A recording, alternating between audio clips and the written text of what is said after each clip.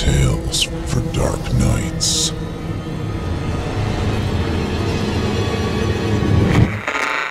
Want to make sure you never miss a Chilling Tales for Dark Nights video again?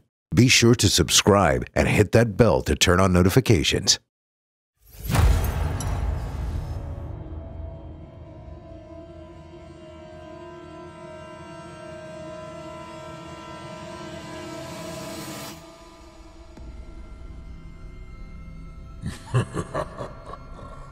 Good evening. I'm storyteller Otis Jiry, and I ain't your grandfather. From where I'm from, we don't do bedtime stories. And if that's what you were expecting, you're in the wrong place. If it's terrifying tales you're after, well then, I've got just the thing.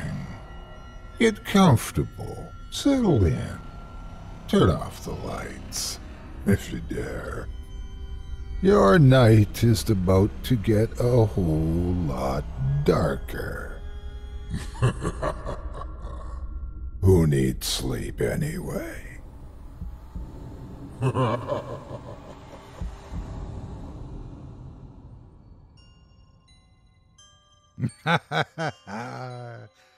Good evening, you're listening to Scary Stories Told in the Dark. Welcome to Season 5, Episode 21. I'm your host, Otis Jiry. In tonight's episode, I'll be performing 3 stories for you about mythical monstrosities, vampiric vengeance, and sinister spirits. You're listening to the standard edition of tonight's program, which contains the first 2 terrifying tales. If you'd like to show your support and enjoy an extended version of this and other episodes with twice the terror, visit simplyscarypodcast.com and click Patrons in the upper menu to sign up today. Thank you for your support. Now, it's time to take a walk together down the moonlit trail. So lock your doors, turn your lights down low, and settle in. The show is about to begin.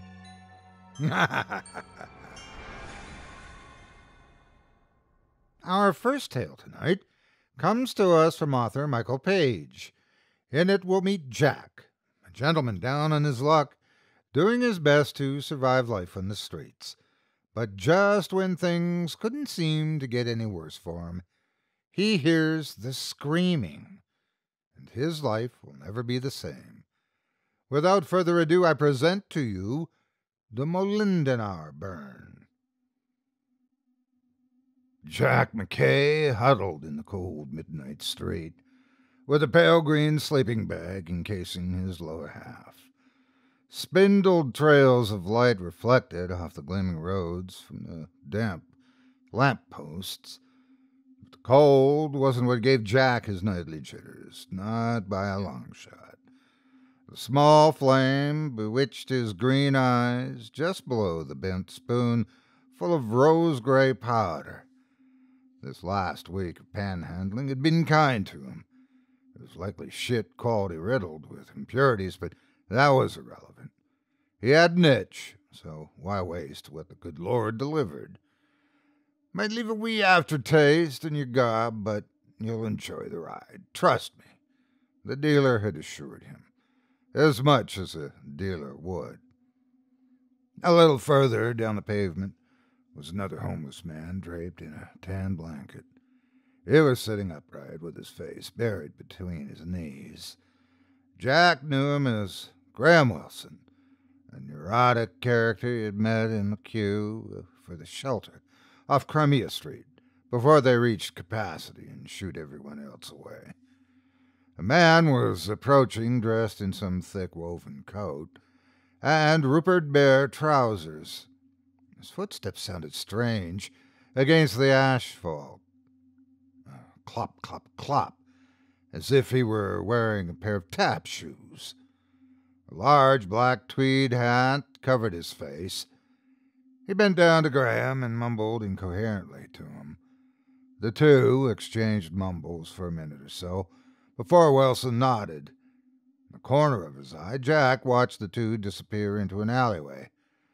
Probably going to suck him off for alcohol pounds, Jack thought to himself. Once the powder became a gooey black puddle, Jack dipped in the needle tip and drew up the ethereal fluid of the angels. His arm was permeated with collapsed blood vessels too narrow and bruised for use, but he still had a few good ports left. He spied a surviving vein among the scarred landscape and slid the needle in slowly. One pull of the plunger to check for blood, then a slow push forward until the black substance disappeared. First, his arm tingled as though someone lit a fuse in his venous expressway. Then all at once, an extracellular stimulant erupted into a euphoric surge. Pure illusory pleasure coated his brain like thick, warm wax. The jitters stopped. Glasgow, with its year-round Atlantic gales, with its Victorian tenements and modern skyscrapers, no longer existed. And for a moment, his thoughts reached the peak of the vast universe. Then the screaming started. It was a horrible shrill of horror. It came from around the corner and sounded like it was pouring straight out of Graham's throat. Through his veil of dazed elation, Jack couldn't drown it out. Someone needed help. His help. He lumbered over the walkway and rounded the corner before his drug-weighted thoughts could catch up. As he reached the narrow gap between two tenements, the ululating stopped. Double yellow lines ran across the side street's edge, with a few bin wagons under the orange glow of a street lamp. There was no trace of the two men between the chipped brickwork. The pathway was a dead end of dilapidated windows, only one way in or out where Jack stood. Still not entirely at his wits, he stepped inside where Graham and his screams dissipated. An odor of wet trash and rusted iron perforated the air. A drain cover was lying next to a void in the asphalt. Jack peered down the exposed pipe. Assisted by the orange light, he could make out something lying at the bottom of a chute. A mangled human hand. 2 fingers were missing. The palm was, for the most part, peeled away from the exposed tendons in a ghastly fold. Jack tumbled forward from the sight and nearly vomited the universe from his body. Without another thought, he barreled out of the area as fast as his legs allowed. To say the vile image of that disfigured hand smothered Jack's thoughts was an understatement. Every night after the incident, he tried fruitlessly to expel the repeating scenarios of Graham Wilson sitting on the same street corner like him, followed by the clop, clop, clop, then the screaming. Why those sounds? Why wear those shoes? Maybe the dealer had snuck some hallucinogenic kick in his merchandise. It's difficult to trust your eyes with a mind as high as a kite during Hurricane Bagwag. Jack was too afraid to tell the authorities, let alone to check that dreadful place again. Russell Gresham, one of the few souls left in his social circle who wasn't a peddler, was the only one he could tell. He had several years over Jack and had been sleeping rough in Glasgow far longer. His face was a contoured map of wrinkles, with a scruffy walrus mustache beneath a jutting nose. In his earlier years, he'd been a gamekeeper for deer, before the Parkinson's worsened, and one bill after another went unpaid due to the alcoholism. The two squatters often slept and conversed in the rickety upper level of a condemned corner row house off Greendake Street. Any passer-by would notice the mounds of accumulated garbage and the front door covered in violation notices. The corridors were dark and unheated, and uncovered bulbs protruded from the ceiling fixtures over bare wooden floors and uncurtained windows. I gotta tell you something about Glasgow, Russell told Jack, only it came out more like Glasgow.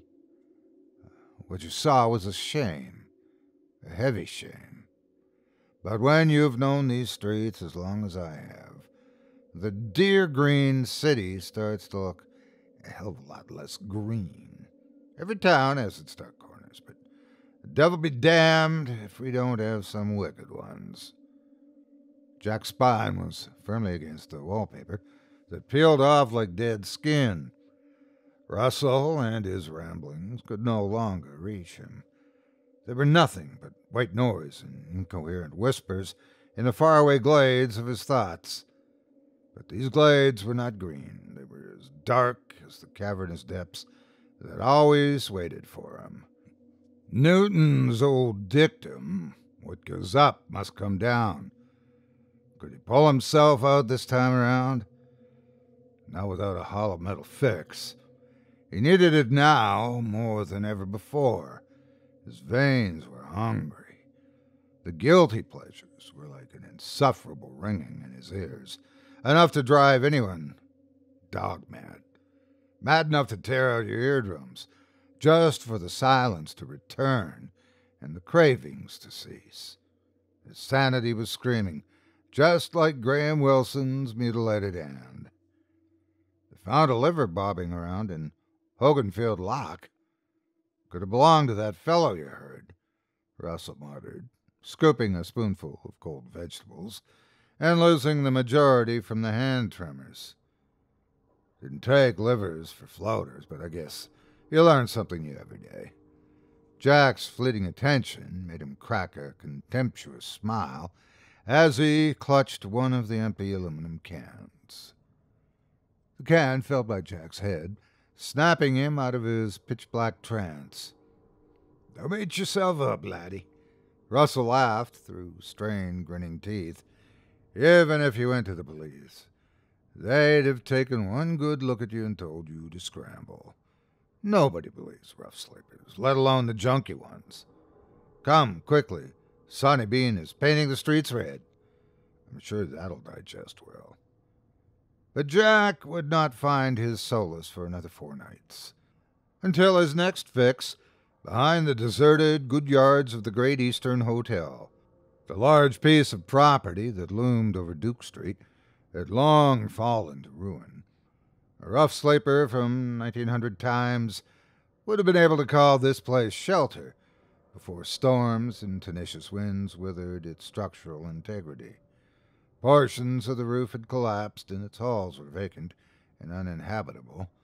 What remained of the hotel was a structure stripped down to its inner shell, more to preserve its character than anything else. This dose couldn't hold a candle to the last batch. No thanks to that fangled tooth dealer. It was so far diluted and inadequate that all he got was a mild spark of pleasure for roughly 5 seconds or so. What a fucking joke, Jack seethed. But at the very least, it was good enough to grant him some sleep for the night. The ringing momentarily fell still and was replaced by the sound of running water. It was coming from the Molendinar burn that emptied into a lower culvert in between 2 perpendicular walls. The burn's flow surfaced briefly for a few yards beneath Duke Street, and then disappeared yet again into the underground channels of green Glasgow's veins, where it would eventually reach the Clyde. Across the gap on the west side was the car park of a business center, surrounded by an 8-foot metal barrier. "Sammy!" The shout woke Jack. A woman with a black coat and faded teal trousers was scouring the goods yard. She looked to be in her late 20s, with short, ruffled auburn hair. Judging by the high-pitched whistles and the "Here, boy," she was either looking for a dog or someone off their head. Come to think of it, yeah, maybe he'd seen a dog sniffing around the area before he shot up. A bark resonated from the burn. The woman scuttled toward the ledge and slapped both hands over her kneecaps. "How'd you get down there?" she sighed. An excited bark was the response. Jack watched her approach the caged ladder to the right that was attached to a rendered cement wall and topped with a safety railing. She carefully descended the steel rungs until she fell out of sight. After the quiet splash of her shoes, Jack crept forward and peered over the ridge. The auburn girl was tailing a silk Labrador that splashed around her in happy trots. What was once bright yellow fur was now sopping and clotted with mud. No dog could look more content. "What has got into you?" she shouted with a partial laugh and hiss of annoyance, while the cold water rolled over her heels. "Need a hand, lass," Jack called down to her. "Oh, we're fine. On your way, please," she said with a denoted sliver of passive aggression, not so much as batting an eye to him. Just as her fingers were about to hook the lab's green collar, it veered away and galloped downstream, straight into the culvert. "Sammy, no, no!" she screamed, making chase and stopping at the foot of the tunnel where her voice echoed back to her. She paced the air passage back and forth like a wooden duck in a shooting range. Another bark reverberated off the brick-lined walls. And finally, after several attempts to coax the dog out, she sloshed her way inside. "Little fucker," she jeered. Jack shuffled down the closest bank and cautiously dropped into the canal. Fresh, cold water straight from the northeast seeped into his shoes. He stood beneath the stone arch at the mouth of the passage, where the girl entered. It almost looked like a bullet shot straight through Duke Street's crotch. "You find him?" he called into the black corridor. Traces of her voice bounced back to him, still calling for Sammy. Once he stepped inside, it was almost as though a trip plate of events triggered all at once. An abrupt sequence that would leave Jack McKay waking in the middle of the night, glazed with sweat, and holding in the screams for the rest of his life. The calls for Sammy stopped and erupted into a blood-curdling shriek. The girl's silhouette flailed out of the darkness toward him, followed by a clop, clop, clop. A shadow reached out and collapsed on top of her. Something was there, a large, hunching, amorphous shape. Waves of acrid bacterial odors flooded Jack's senses. Without thinking, he pulled the lighter from his pocket and flicked the small flame to life. Through the dim light, he could see a bloated mass of wrinkled skin. Several limbs with hooves, twisted entirely backward, held up the bulk of its barrel-shaped body. Dripping hair that resembled pondweed stems encompassed its muscular neck, with yellow patches of fur. Deep, heavy breaths wafted out of its elongated muzzle, anchored deeply into the girl's shoulder.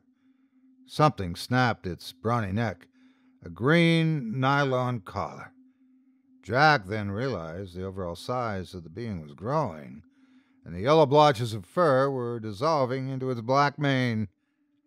"Why?" A rickety voice squeaked out of her gray, spectral face. Her words creaked out with a weight of sanity about to be pulled to pieces. "Why aren't you helping me?" The corner of her mouth perked up in a caricature of pure madness. The hooves began to scrape against the rutted floor, following downstream. She was being dragged away into the imperceptible bowels of the underworld. For a moment, the paralysis left him as he dived forward and gripped the woman's hand. The lighter plopped into the water and bathed them both in blackness. He pulled with whatever strength his welted arms could collect, but the black skin, or whatever it was, stuck to her like viscid black tar. The sharp incisors in her shoulder clenched even tighter until a yielding blood vessel popped.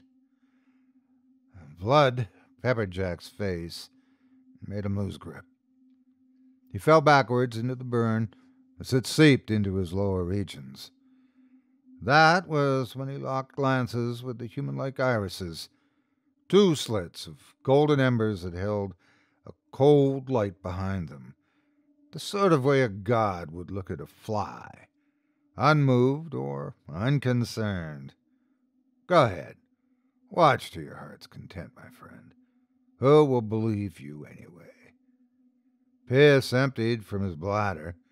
In one fearful, convoluted swoop, Jack turned tail and fled out of the culvert's throat, deafening out as much of the woman's screams as he could. He ended up in the vacant lavatory of a nearby park. Footsteps of mud and dirt residue smudged the monolithic flooring. The petrified face of sagging skin and dark telltale eyes stared back at him. His skin had long lost its radiance, and after tonight, it would never return. Red pock streaked across his face, still wet and smeared. He cupped his trembling hands with water and smothered his face. Blood wreathed down the cracked porcelain sink and threaded down the drain. Did you see it? Yes, you did. Are you sure? Damn fucking sure. Twice now. The screaming had come. Twice now. People have disappeared. Those horrible eyes bored into his skull and left repeating thoughts of how gold can look so cruel. He could tell the authorities, but what would that do? They couldn't deny someone's disappearance. But as for the cause, he may well show up stark naked to the station to give the chief a big slobbery kiss. This must be what waist-deep in shite feels like, he thought. Russell was right. For the time being, he was the only one Jack could trust. He sneaked into the foreclosed corner house through a gaping window. On the upper floor, Russell was nestled over a stained mattress and lightly humming in his sleep. Jack shook him awake. What the feck? He bellowed and swiped dazedly into the air. Russell, Jack's shiny outline spoke to him. Sonny Bean is painting the town red. Are you hooked up on the needle? Bolt your bagwag. Russell snorted and began to turn over. That was until he smelled the blood. Christ, what did you do? It isn't mine. Jack exhaled through the gaps between his pale fingers. Someone else's. The woman it took away. Russell's protruding nose wrinkled. What do you mean it? What are you on about now? Something was inside of the Molendinar burn. That was as far as his tongue's deadlocked allow. Somewhere in the membrane of his thoughts was an aimless speck of wounded clarity. Never speak it. Never seen it, right? He wished it were right. Then he could run away from these things that would surely drive him insane.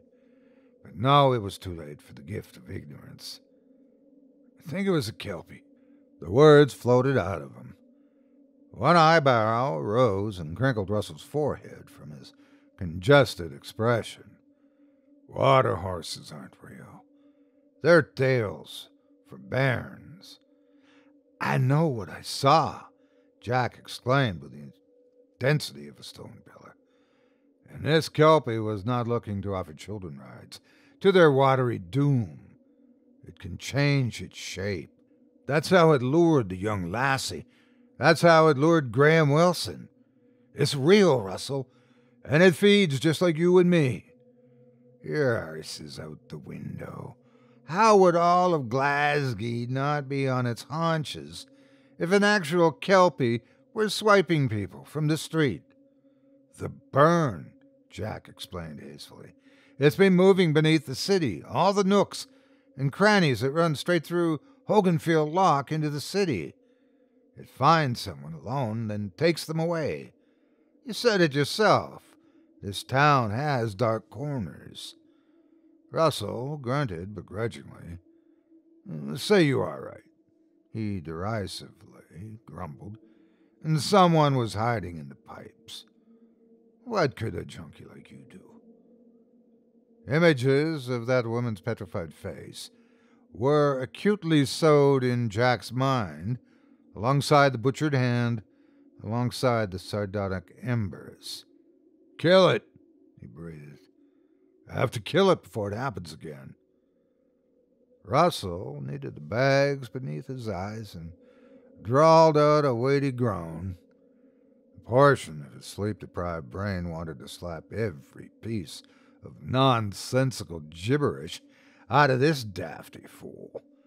The rest could not deny the blood as much as it wanted to.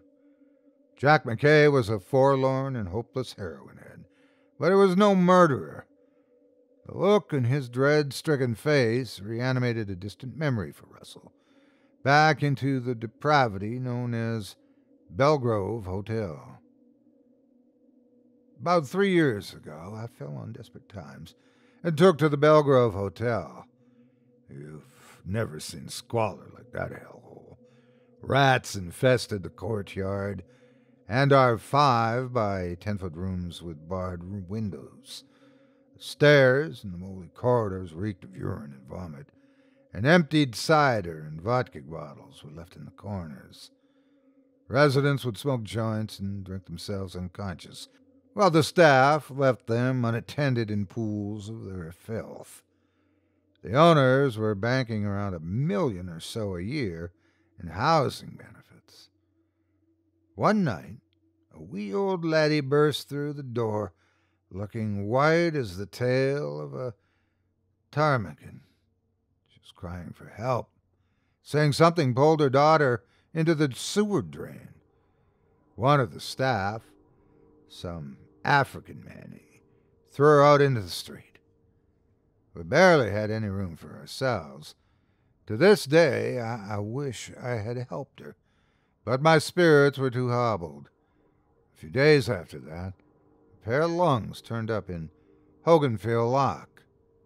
Russell stood up from the bed and crunched his neck to the side. They could both hear distant thunder outside. He walked over to the pile of bags with a graceless gait.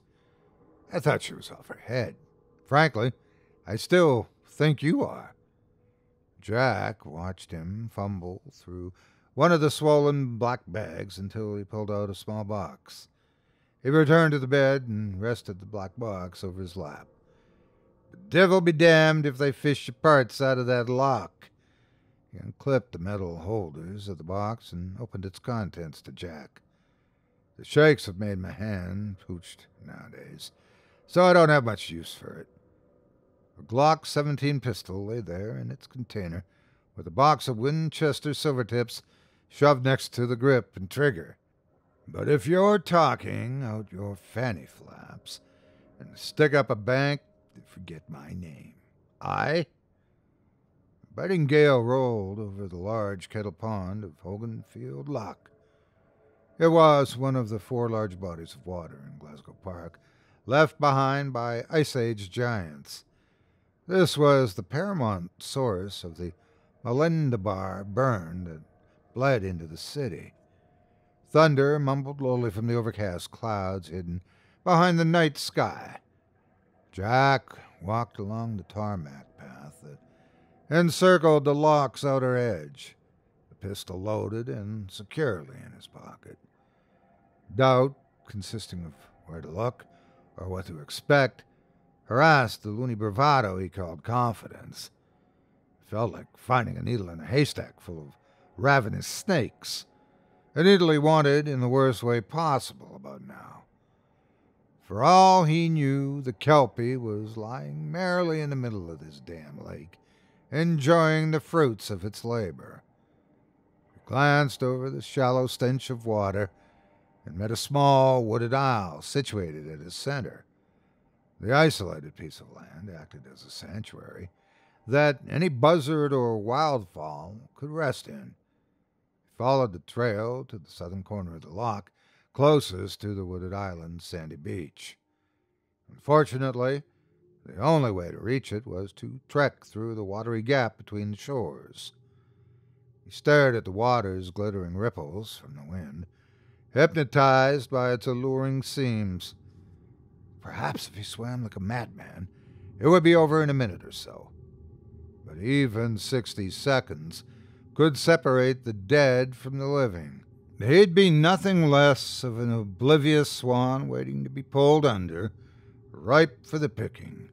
But if his theory was right, and he had every reason to doubt himself, the Kelpie came here to finish feeding. Frankly, he wasn't even sure if it needed to eat for necessity. Those tapered gold eyes weren't hungry. They were egotistic. After all, gods only eat and drink for pleasure purposes. Finally, the madman made up his mind and traversed into the cold with the pistol held over his head. It was shallow enough for his feet to slop through the clumps of sand and submerged both shoulders. A sudden shock ripped through him as a long, slender reed ran up his pant leg and filled him with frightful visions of a glistening black mane. He propelled himself against the Langmuir currents, expecting at any moment for a set of powerful jaws to rend the flesh from his ankle and drag him into the bubbly black abyss. The sand slanted upwards as he reached the wooded island and pulled himself ashore. Fingertips smoothed in soft, sticky earth never felt greater. A streak of lightning flared across the sky and released a thunderous crack that would have given Tyrannus and his six-spoked wheels a run for their money. Jack retreated into the dense layers of shrubs and thick undergrowth. Mature oak trees loomed overhead, housing many nests. Other than the birds, plants were the dominant species here. He somewhat hoped, anyway. The farther he traveled through the foliage, the lack of human disturbance became evident. There was no chiseled path, nor signs to follow. If any soul went missing here, they'd disappear into the soil forever. He scraped the thought for now. The greenery soon opened into a clearing, probably somewhere in the island's center. Thunder rumbled a low-pitched growl above him, but there was a different sound behind it, the sound of sobbing. Someone was close. Ugly roots of fear and relief of another human presence branched through his system. He couldn't allow himself to stop now, not after everything he'd witnessed. Even if he survived this night, the uncertainty would inevitably kill him. The wails led him to a sloped woman curled up, vulnerable against one of the lofty oaks. She whimpered as her auburn-colored hair hung between her knees. "Miss," Jack spoke softly in between her convulsive gasps. The pasty, sickly-looking girl floundered against the bark. "No, please!" she shrieked with an anguished blue eyes. A patina of cuts and bruises covered her body. Most notably, the torn fabric over her left shoulder revealed grooves of missing flesh. It was the Auburn girl. Jack couldn't believe she had survived. "It's okay," he said, and slowly drew closer to her. "I'm here to save you, lass." You're the one that left me to die," she screamed hoarsely. "Aye, you're right, but here I am." He traced the forested area with a cursory glance. "Where's it gone?" he inquired. She shook her head and started to bellow. I don't know. Everything was dark and wet. Something wouldn't let go of me. It dragged me deeper and deeper. Where's my dog? Where's Sammy?" "I can't say, but right now you need a hospital." The Auburn girl pointlessly attempted to upraise herself with trembling noodle legs. "I can't. It hurts too much. My ankle feels twisted," she whined pitifully. Couldn't be helped. Jack knelt beside the girl and hoisted her arm over his shoulder. Her petite body leaned into his. In this position, he felt as vulnerable as she was. Did it already know he was here? Was it baiting him for a 2-for-1 deal? Despite possibilities, the woman needed medical attention. He'd have to make that wager. They traversed through the hedges toward the border, where Jack came in. The thought of crossing that water now felt like suicide. But what choice did they have? None, the quiet voice of reason whispered. "What's your name?" he asked through the wet strands of short hair atop her head. Talking, yes, talking would help. She didn't answer. "Quite a nice heap of shite we've ended up in, eh?" Jack said with a makeshift chuckle, holding whatever sanity existed in an upside-down world. She still didn't answer, despite his constructed machismo woven from self-assurance and resolve. Something wasn't right. The woman had a dainty, lightweight look to her, but she felt heavy, almost like a gravitational pull only affecting one of them. The weight of her steps thumped the ground. Her arm, resting on his shoulder, seized around his neck. A scar of lightning fire ripped through the sky and illuminated the entire Lakk for an instant. He looked at her, and she looked right back. Blue eyes no longer greeted him, only golden embers. Something wet and clammy clung to Jack's arm. Her pastel skin took on a runny, gelatinous texture, like a doll in a microwave. It climbed over his shirt and suctioned to him. The fabric of her clothes lost their texture, and now resembled vaguely colored gelatin. The viscous, goo-like secretion that once made up her body crawled over his arms, his torso, and started up the neck. Her eyes were infatuated with him and harbored an almost coy assertion. "I win," they said. Two booming flashes illuminated them, one from the storm, the other from the pistol stowed away in Jack's pocket. The fly-trap substance released him while the silhouette shape of the girl collapsed to its knees. The rough outline of her dissolving figure was sputtering heavily from the newly opened hole where her throat and the silver bullet were acquainted. Her color blackened to a pitch residue. That pungent fungal smell was back and stronger than ever. Muscles in its back contracted and then bulked together like an interweaving tumor. But Jack wasn't done yet. Two more shots opened the creature's expanding back. It gurgled out a droning moan, spouts of white which reminded him of star jelly jetted out of its wounds. And eerie satisfactions fused through him. "So gods bleed, do they? How does it feel?"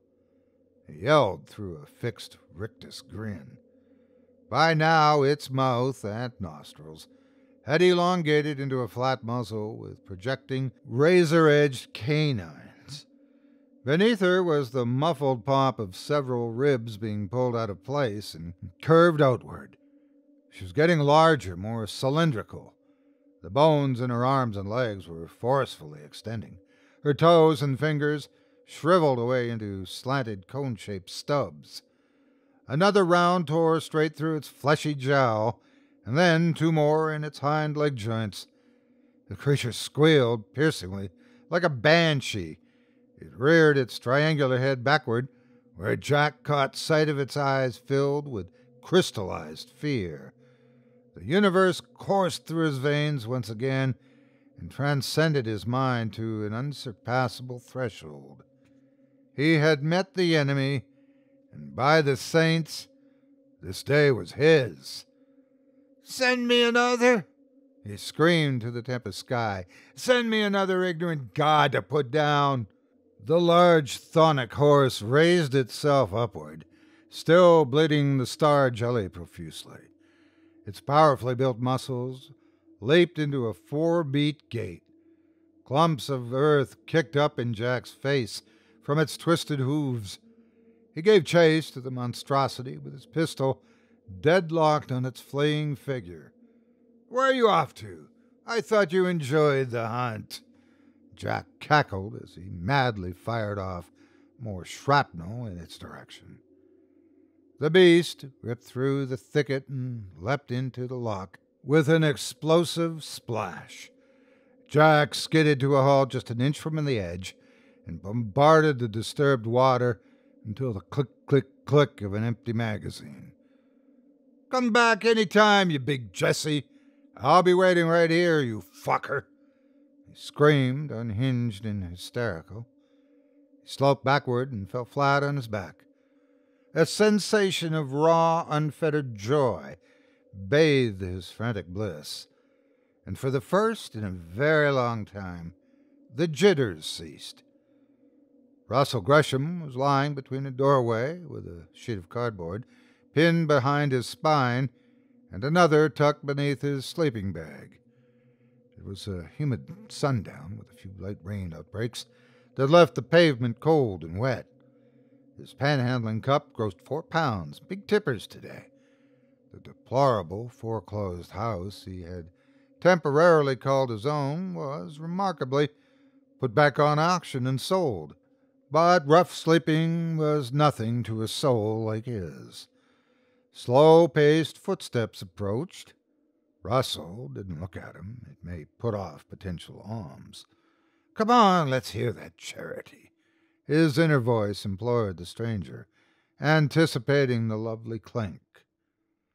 "By hell, have I lost it?" The stranger abruptly spoke. Russell lifted his eyes to the astonished face of Jack McKay, or someone that resembled him anyway. But that unchastened face couldn't belong to the Jack he knew. It was too bright, too much life in the cheeks. The clothes were also too clean. He was sporting a gray fleece jacket, dark green trousers, and unblemished Skechers. "Well, if it isn't my favorite ne'er-do-well," Russell chuckled, glancing at him up and down. "Got all the muck and gunk out of your system." His animated cheeks creased to a broad smile. "Most of it." He laughed and bent toward Russell. "A few still linger here and there, but I've reduced it." "And how did you go about that?" "Drug crisis took me in. They got me on methadone to stop the cravings. It was hell's bells, worst night of my life, but eventually the urges lessened, and I was able to quit the needle. The next thing I know, I found a warehouse job." "So that is what ate you up," Russell said. "I thought for sure it was your imaginary kelpie. Has it bitten your arse yet?" Jack's tongue lapped around his lips. An empty, searching expression impeded his glowing smile and 1,000-yard stare. "Not since then," he muttered. Russell still remembered that night, 6 months ago, when Jack returned, swamp-drenched to high hell and a white-plastered face like a nun who kissed St. Andrew himself. That deep-seated look wasn't crazy, more so enthralled. "Get rid of it," he muttered from the floor, with the empty pistol lying over his knees. "Sent the bastard back to the watery hell it crawled out of." That was the last Russell saw of him. He figured that maybe Jack's monster had caught up with him. But there was one other thing. No further organs were found drifting in Hoganfield Lock since then. "And it wasn't imaginary," he added during Russell's recollection. "Perhaps I am crazy, but let's say I was to believe what I saw. Because whether I do or don't, that won't change the fact that 2 people died, kicking and screaming in the dark by something that was, and still might be, lurking in that lock." Russell shrugged passively and shot an incredulous look. "Goes to show, tighten the hinges and there will still be a few screws loose. Speaking of which, you still owe me for those silvers you wasted." "I owe you a lot, Russell, more than you may tolerate," Jack said as he rose to his feet and extended his hand to him. "Come with me." That solid stone tone was back. Russell blinked. "What are you on about now?" "Get off the streets and come with me." Russell blinked again, and this time shook his head. "No thanks, lad. I've seen all there is to shelters. Can't say I'm into—" Times are different. Jack interrupted him, his outstretched hand not wavering. Things aren't perfect, but they certainly aren't the same. Russell stared at him, at first flabbergasted, but then something else. To this day, he still isn't sure what prompted him to take Jack's hand, but if he were to wager a guess, it would probably be the look in his eyes. They were the kind of eyes that cherished their freedom, the sort of eyes that were able to defeat their monsters.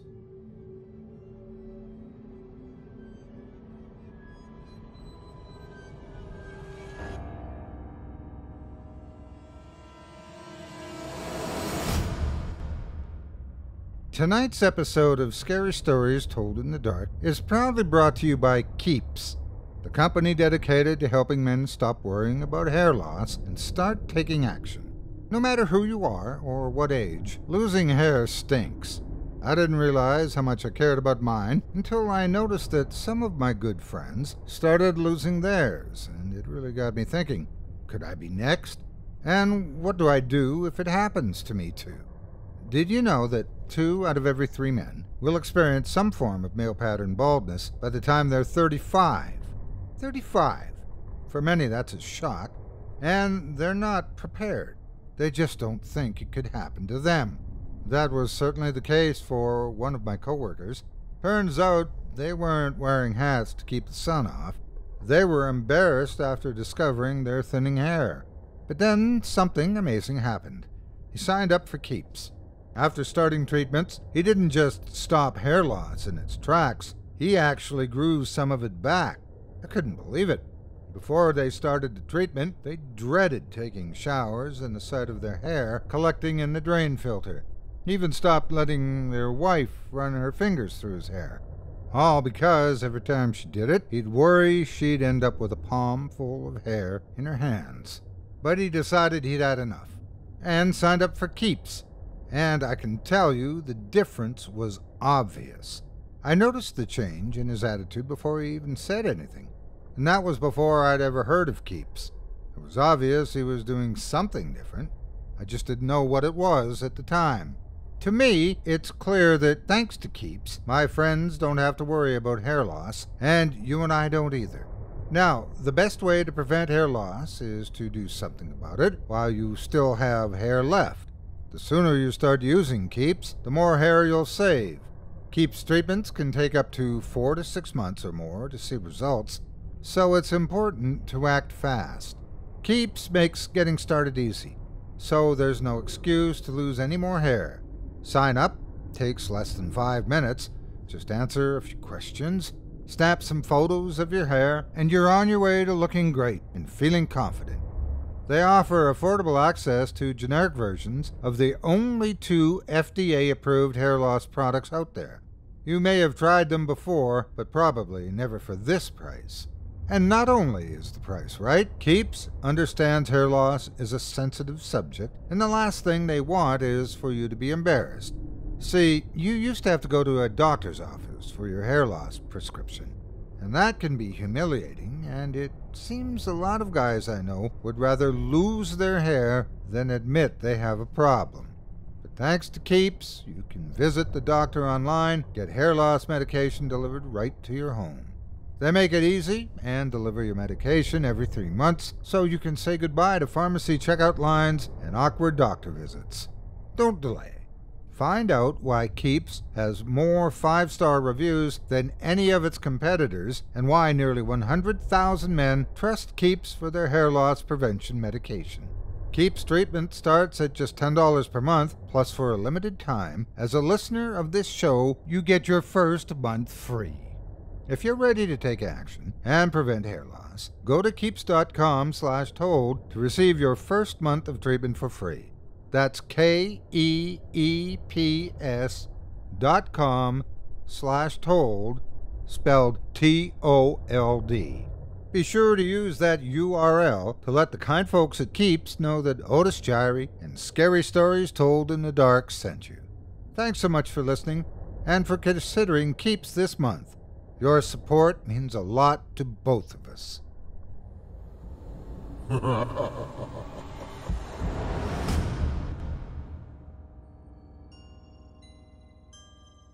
I hope you enjoyed The Molendinar Burn by author Michael Paige, as performed by yours truly. Up next, we've got a second terrifying tale for you, this one from author Ryan Peacock. In it, a father sets out to exact revenge on the person responsible for taking the life of a loved one. But there's a problem. His daughter's killer isn't human. Without further ado, I present to you Eastgate. Nobody believes in vampires. They're just myths, old folk tales that have been bastardized by cinema, pulp horror, and cheap romance, done to death until they're nothing but a cliché. Only children are afraid of them, which is a far cry from the fear they once caused. A fear so great that villages of men who would be considered reasonable would defile a grave and mutilate its inhabitant. I'm not going to pretend as if I don't understand it. I would have scoffed at the notion, too. I never once saw myself hunting them, and even then I would have imagined something far more dramatic. A special kit full of stakes, silver bullets, and other tools to kill the undead. Not a beat-up Chevy, a photograph of a woman, and countless restless nights in a motel. The part of my brain that was still somewhat sane was amused by the mundane reality of vampire hunting. But, sane or not, every day I would drive in search of the dead. Her name was Harriet Hartman. She was an unassuming woman in her middle age, brown hair tied back into a bun, Coke bottle glasses, and laugh lines around her smile. She looked more like a librarian than a vampire. I think that was why she was such an effective killer. Over the weeks I'd spent tracking her, I determined a pattern. She fed roughly once a week, and she liked couples. She'd approach the woman in a public space and spend a few days with them, befriending them. Then she'd take them away, usually to a motel, and soon after the man would follow. Both would then disappear, and Harriet would deposit the keys to her room and vanish before daybreak. Most of the time it was a boyfriend and girlfriend, but sometimes it was a father and a daughter, two co-workers, a sister and a brother. Always a man and a woman, save for the occasions when she couldn't get her hands on the man. Then she'd only take the woman and vanish into the night. Just like she took my little girl, my Pauline, and she'd almost taken my son James. The disappearances weren't well documented, but when I started putting the pieces together, the picture became clear. On the rare occasions where they did find bodies, they were dismembered and drained of blood. But she stayed in the county. I would have thought there would have been more of an investigation, but there wasn't. That's why I had to do it. That's why I was the only one who could. Through my weeks of study, I realized something. Harriet always traveled, and she seemed to hit just about every town, save for one, a little oceanside hamlet called Eastgate. There were no murders there, no sign of Harriet, but every town she hit was no less than 5 hours away, and the closer they were, the more frequent the attacks. So that was where I looked. If I was wrong and it wasn't her home, then I had nothing to lose. But if I was right, I could stop her once and for all. I could avenge my little girl. Eastgate wasn't easy to find. It was barely a blip on most maps. And when I got there, I could see why. Too many houses were boarded up. The local McDonald's was only recognizable by the lighter space on the wall where the sign had once been. No customers inside. Nothing in the parking lot but weeds peeking through the cracks in the pavement. I was surprised, honestly. A town like that should have been lively and booming in the late spring. It had a perfect location right by the shore. When I parked my car at the motel and stepped out, I could hear the distant cries of gulls and the lazy crash of the ocean. But instead, this place was dead. Stepping into the motel office, I was greeted by a sleepy-looking woman watching a movie on an old TV. Judging by the lines in her face, she was somewhere between 17 and 71. It was hard to tell for sure. "Good afternoon. I booked a room for Terry McKinnon." The woman paused her movie and didn't bother confirming my reservation. The motel was empty. She grabbed the nearest key to her. "We charge up front," she said, "plus a $50 retainer fee. Keeps the rooms looking nice." I paid without complaint. If Harriet was here, it was more than worth it. As she printed out the receipt, I took out the photograph I had of her, a picture taken at a bar by a friend of some of her victims. In it, you could clearly see a stoic-faced couple, and behind them, Harriet.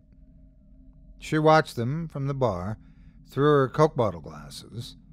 At a glance, it would be easy to ignore her, but I was convinced she was staring at them, sizing them up. "By any chance, would you happen to have seen this woman around before? Would you?" The woman behind the counter paused and leaned in toward the picture. "I can't remember," she replied. "I don't think I have." I didn't get the impression that she was lying. The motel room was cleaner than I had anticipated. I expected a dingy mess, but the beds were soft. The carpets were vacuumed. The room smelled nice. Care had obviously been put into maintaining this place. I took some time to get situated. I checked the news for anything that might indicate Harriet had struck again. They found some unidentified body parts a few towns over, but from the sound of it, those weren't fresh. I knew those parts would be forgotten quickly. That murder would never be solved. Someone else had just lost a child, and the world didn't care. C'est la vie. When I had started my investigation, I initially pegged Harriet as some sort of serial killer. She fit the bill all right. It wasn't until I managed to catch up to her a little over a week ago that I learned any different. We were staying in the same hotel, and I saw her leaving as I checked in.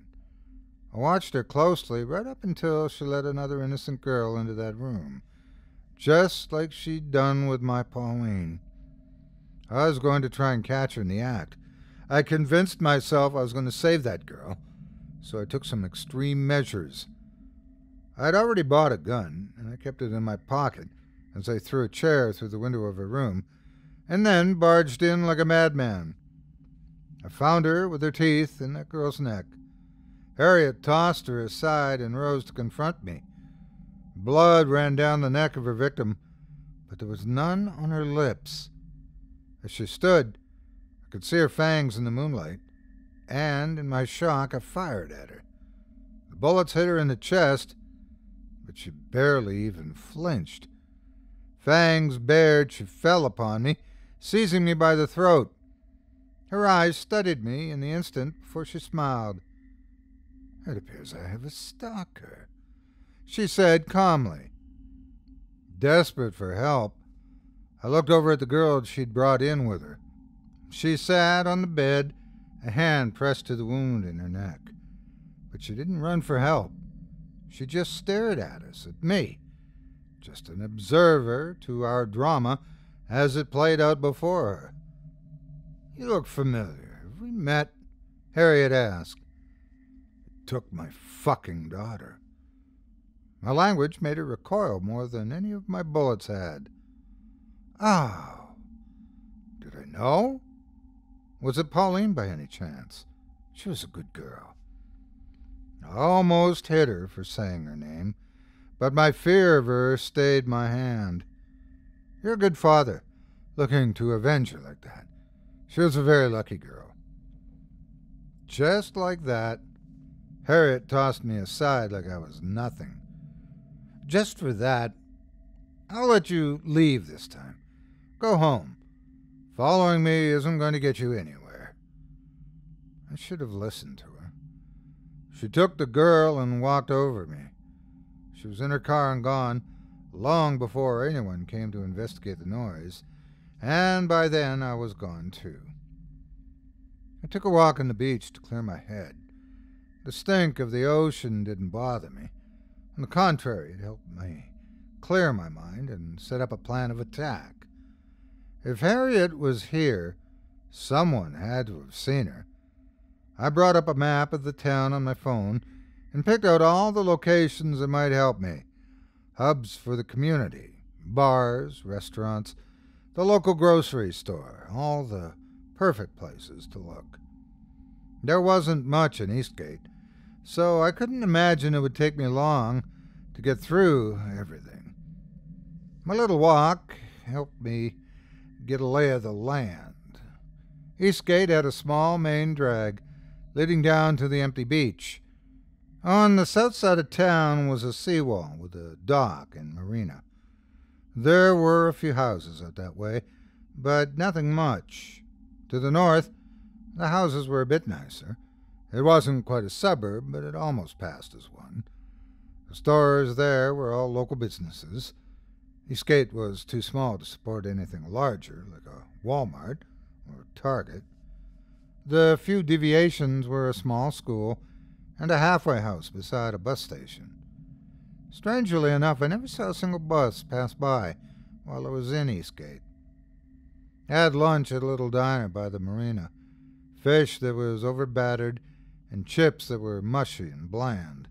I flashed the picture to the owner, who frowned and shook his head. "Can't say as I've seen her around," he admitted. "At least I don't think I have." I thanked him and paid my bill as he disappeared out back, reaching into his pocket for his cell phone as I did. I got the impression that my patronage had been more of a bother to him than a boon. With my stomach uncomfortably full of grease, I started to walk back to the main drag. Planned out my next move. Maybe I'd try the grocery store next, or a bar. I'd take the time to cover a few more places that day, and then try the rest the next. If I got nothing by then, it would be time for a new plan. Heading towards downtown, I passed my motel and paused as I saw a familiar red Lamborghini Aventador parked out front right beside my car. I stopped and stared at it for a few moments, and as I did, I saw a man get out. At 29, James was a reflection of everything I could have been. Handsome, successful, smart, a great athlete. I was proud of him, no matter what. I'd left our company in his hands a few months back, and he'd grown into the role quickly. That Lambo even suited him better than it ever suited me. James strode toward me, tall and confident, looking around at the empty scenery around us. "What are you doing here, Dad?" his voice asked, stern, as if he were the father and I were the child. "Enjoying my retirement," I replied. "I didn't buy that for a second. You're wasting your time out here. You're not going to find Pauline." "No, but who knows? Maybe I'll run into something else." James' brow creased. "How many times do I have to tell you to leave it to the police?" "Should I?" I asked. "Because they've done a really stellar job so far, haven't they?" "I'm taking you home." The statement was curt and demanding, leaving no room for negotiation. Clearly, he didn't know who he was talking to. "The hell you are!" I brushed past him, heading toward town again. Ever persistent, that boy of mine followed me. "You can't just keep chasing her, Dad. What if you end up dead? Then I'm sure it'll be a lovely funeral, I replied. I need a drink. Are you coming or not? James sighed in disapproval, but kept stride with me. Look, if you're mad at me, I get it. She called me into that motel room, and I blew her off. But you told me yourself she was probably already dead, whether or not she made that call. I know, I replied. I don't blame you, James. I blame the bitch that took her. Just because we didn't find the body doesn't mean I know. I said it more sharply than I had intended, and James stopped in his tracks, unsure of how to respond to me. Just give me a few days to look around, all right? That's all I ask, I said to him. Can you do that for me? He nodded slowly. Yeah, okay, Dad. But afterwards you come home. Stop chasing the killer, because if you don't, sooner or later you're going to run into her, and you're going to get hurt. Now, it was my turn to nod, but I didn't say anything. I kept walking toward the bar, leaving James behind. The town bar was called Shelby's Place. Dim red lights and country music gave the place a homey feel. The bartender was a muscular bald man with a heavy beard. I ordered a gin and tonic before showing him the pitcher. In the low light, he took a few moments to look before he shook his head. As he did, the doors to the bar opened, and a woman walked in. She was young and dark-skinned. Her eyes held a knowing look to them. There was something about the way she moved, methodical and seductive, like the ocean itself. She sat a few seats away from me, and the bartender was on her immediately. Of the usual, Gary. Wordlessly, he fixed her a drink, and after a moment's thought, I changed seats to sit beside her. Put it on my tab, I said. Her eyebrows rose, but she didn't protest. Well, thanks, stranger. To what do I owe the pleasure? Her tone was flirtatious. I thought you might answer a question for me, that's all, I replied. Her smile widened. Well, then, the answer is, yes, I am single. I caught myself blushing just a little bit. I'm sorry, that wasn't exactly it. I'm looking for someone, actually. I took out the picture again. See anyone you recognize? She looked down at the picture and followed my finger to Harriet's face. Nothing could hide the recognition in her eyes, but she didn't answer immediately. I've seen her around, she finally said, and looked back up at me. What's your business? I wanted to ask her some questions, I replied. That's all. It was a lie, but I didn't much care for that. The woman propped her head up with her hand. Oh, that's all, huh? She asked. Well, I'll give you a pass since you're obviously new here. You're one of the boys out by the motel, right? I caught you having an argument with that fella with the fancy red car a little while ago. Yeah, that's my son, James. I admitted.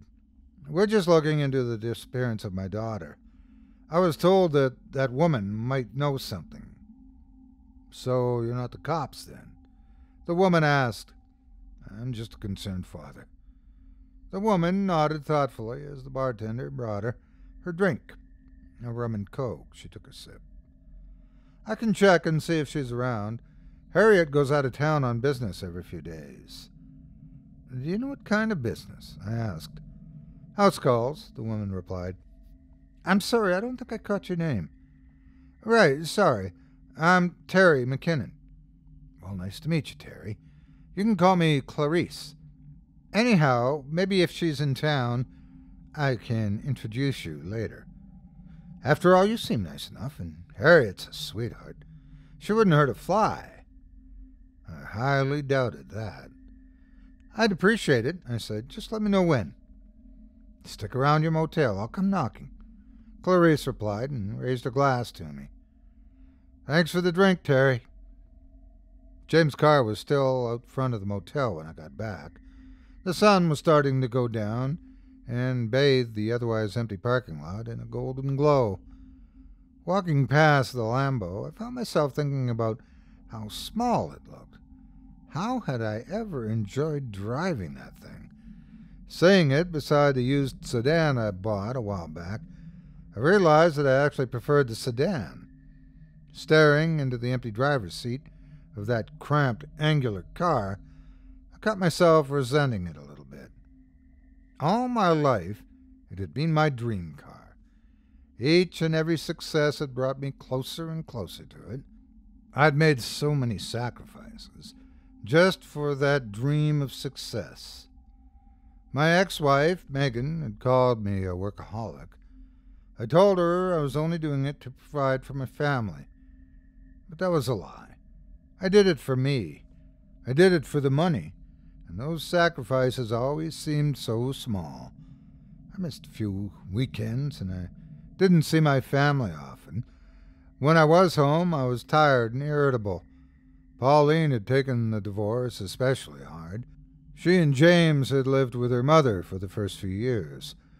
The only reason they ever came back to me was because Megan had passed away. I trusted James to raise her right. He was the older child, and thus the more responsible one. I had my work to worry about. Always my work. Now, all these years later, here I was staring at my beloved Lambo and hating it. I called James to join me for dinner that night, but he didn't answer his phone. I could only imagine he was avoiding me. So I ordered takeout from the one pizza place in town and waited for Clarice. She came for me around 8 that evening, knocking on my door. "Good evening, Terry," she said softly. "Sorry to keep you waiting." She walked in without an invitation. I stopped by the halfway house and asked about Harriet. They told me she was going to get back in tonight, and I know she's a bit of a night owl, so I thought it might not hurt to swing by and talk to her. "Are you sure she'll be okay with that?" I asked. "Yeah, they gave me your number and I checked in with her. She said she'll be up for a while if you want to swing by." I studied Clarice for a few moments. It had occurred to me that she was working with Harriet, but it seemed almost too paranoid. "I don't see why not, then," I replied. Clarice tipped me a winning smile before leaning against my door. "All righty, then. I'm guessing you've never been to the halfway house before, have you? I can show you the way." "Give me a minute. I need to freshen up a bit first." I lied and shooed her out of the room. I didn't need long. I changed my shirt and put on some deodorant, but that wasn't why I'd chased her off. I pocketed the gun and hid a wooden stake I'd fashioned a while back in my belt. If I had a shot, I wasn't going to waste it. Clarice was waiting patiently when I stepped out of the room to join her. We made small talk as we walked down the beach, toward the halfway house. The house in question didn't look that much different than any of the other suburban houses by the beach. It was large but well-maintained, with a wraparound porch that looked homey. As we drew closer, I could see a figure sitting in a chair on the porch. I could see the slight burn of a cigarette. Harriet sat patiently, waiting for me, like we had all the time in the world. "Hey, Miss H," Clarice said playfully as we drew nearer. Harriet exhaled smoke and smiled. "Good to see you again, Clarice. Is that the man you mentioned?" "Yep, this is Terry." Harriet's eyes rested on me knowingly. "Well, thank you for bringing him along. Head on inside. Patricia had a birthday last night. There's some cake left over. Help yourself. Terry, would you like to have a seat?" She offered me a spot beside her, as Clarice proudly stepped into the house again. I stood in the sand for a while, watching the bookish vampire as she smoked her cigarette. No sound except for the gulls and the waves. After a few tense moments, she spoke. "I can't imagine what you think of me, Terry." She sighed. I assume you have some means to kill me on hand, correct? Correct, I replied. The slightest smile crossed her lips. Well, I should have seen this coming. You're the first person to follow me home. It was bound to happen eventually. You can't just go around murdering innocent people, I replied. Did you think no one would notice? It would have been naive of me to say yes. I hoped what I paid the local law enforcement might keep anyone from digging too deep. But you're made of sterner stuff, it seems. She chuckled. From what Pauline told me, you were the last person I expected to see showing up at my door. But I suppose I shouldn't be surprised. After our encounter at the motel, when I heard someone had showed up in town asking about me, I had my suspicions. I hope you didn't mind that I sent Clarice to collect you, but dragging this out wouldn't have benefited either of us. I took the steak from my coat, and Harriet's eyes focused on it, but she didn't move. She inhaled on her cigarette. If you're going to kill me, would you mind if I asked you a question first? She asked. I paused before nodding my head. I dreaded the moment when she'd pounce, when it was either her or me and I'd have to drive my stake through her heart. But she didn't move. How did I choose my victims? You chose couples, one man, one woman. I replied. She shook her head. No. Often, yes, it was a man and a woman. But what did every pair have in common? To that I had no answer. Harriet sat patiently through my silence. I suppose by tracking me here, you've become a monster hunter, haven't you? She finally asked. It might interest you to know that I'm something of a monster hunter myself. People call for help all the time. So, I visit them, I assess the situation, and if need be, I deal with the problem. Abuse is like the tide. It waxes and wanes, it drowns those caught in it. One sad truth about humanity is that people don't change, Terry. Some do, you did, but not all. Not the worst of them. Some people only destroy, they take, they hurt, they rape. I didn't choose to become what I am today, but they chose to commit their sins. What are you talking about? I asked. I'm talking about my victims. The bodies they found scattered along the roadways. Yes, that was me. But those weren't the monsters. Abusers, rapists, no better than animals. And what about the women? I asked. You expect me to believe that they're fine? Why take them, then?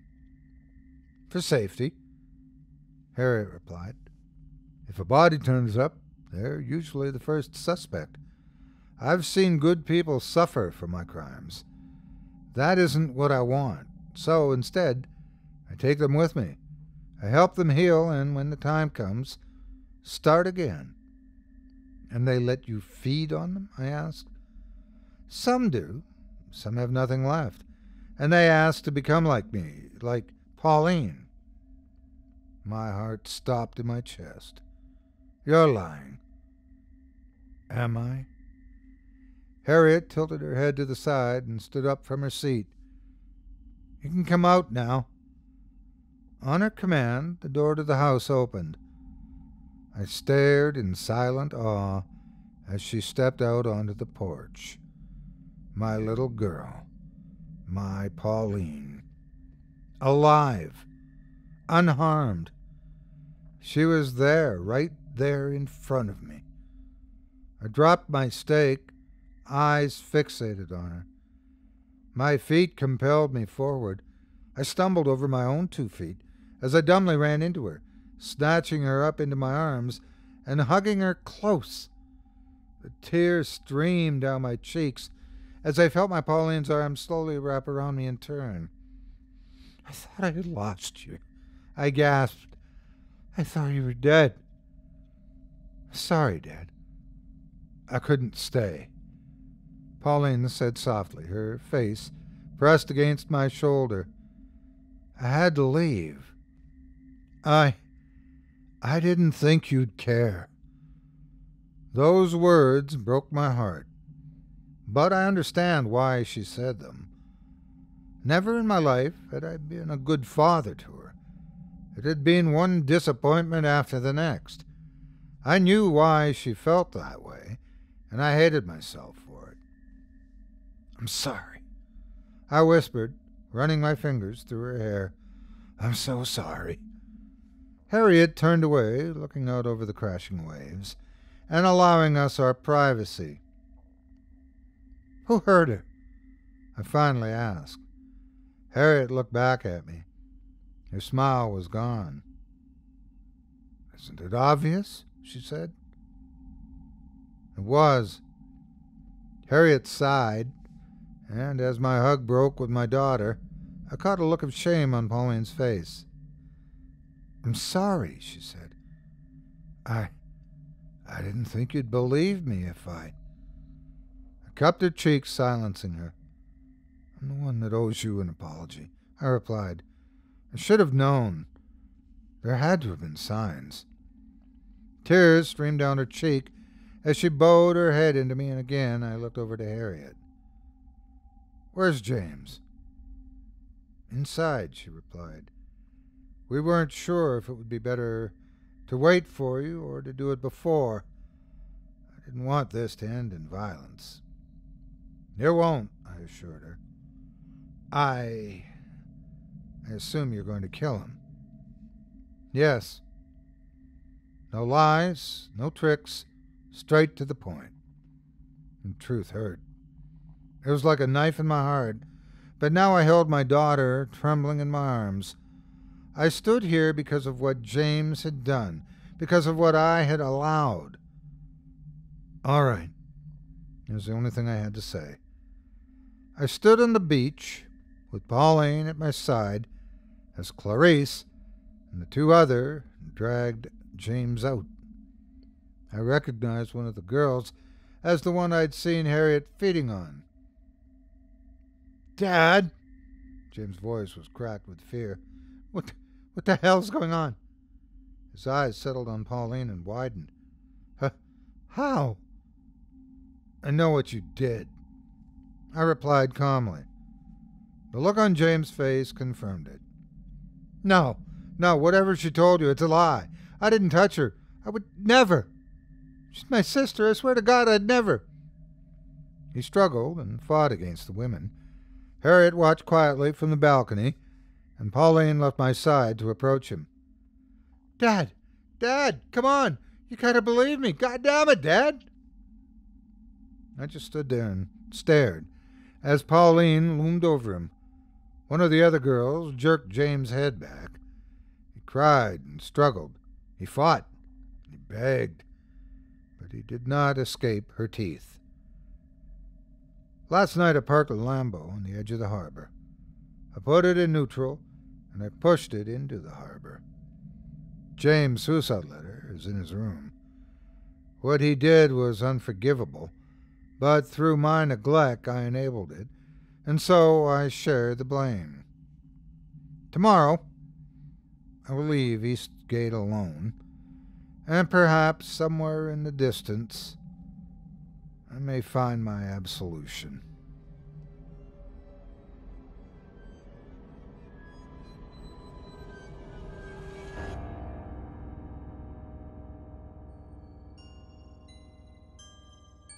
I hope you enjoyed Eastgate by author Ryan Peacock, as performed by yours truly. I'd like to personally thank you for joining me for this episode of Scary Stories Told in the Dark. If you enjoyed what you've heard on today's program, please take a moment to stop by our iTunes page or wherever else you listen to your favorite podcasts and leave us a 5-star review and a kind word. It makes a huge difference and would mean a lot to us. If you'd like to hear a premium extended edition of tonight's and all of our other episodes featuring Twice the Terror, visit simplyscarypodcast.com today and click the Patrons link in the menu at the top of the screen. You'll find yourself at chillingtalesfordarknights.com, where you can purchase season passes for this podcast and our other quality storytelling programs. Or become a patron for as little as $5 per month and get access to our entire audio archive dating back to 2012, all of it ad-free. If you happen to use Facebook, Twitter, Instagram, or YouTube, you can follow and subscribe to Chilling Tales for Dark Nights there, where you'll get all of our latest updates and new releases and have the chance to interact with us each and every week. You can subscribe to me on YouTube as well at the Otis Jiry channel, where you'll find releases of my series, Horror Storytime, dating back to 2014. And you can find me on Facebook, Twitter, and Instagram too. Just search for Otis Jiry. Until next week, stay spooky and get some sleep. If you can.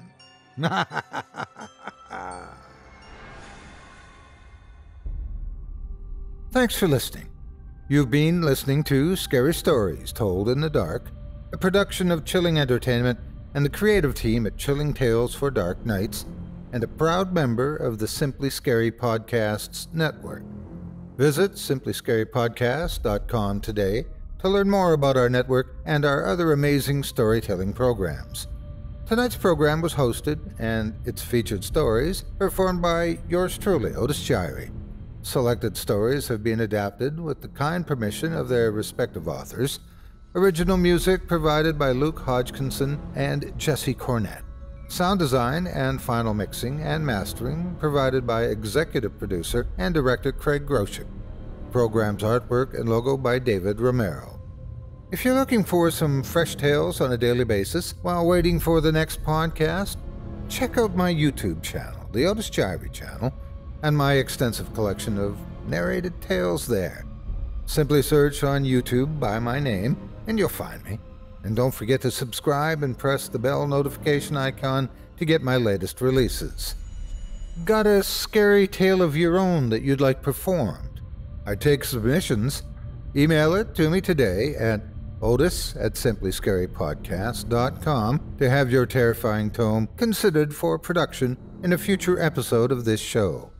That's otis@simplyscarypodcast.com. If you've enjoyed what you heard on tonight's program and are joining us on your favorite podcast app, subscribe to us to be sure you never miss an episode, and leave a 5-star review and a comment. Your feedback means a lot to me.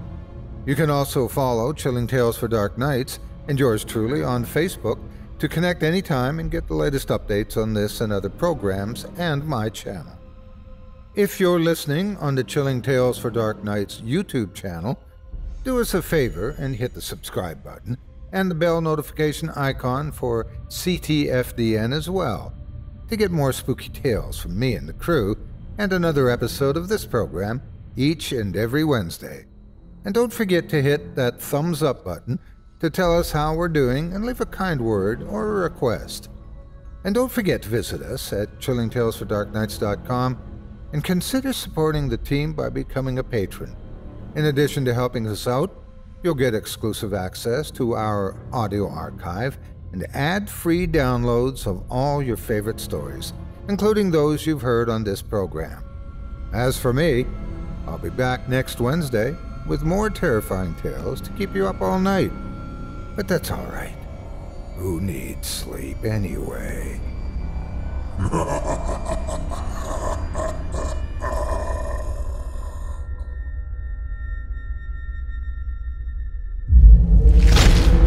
Chilling Tales for Dark Nights.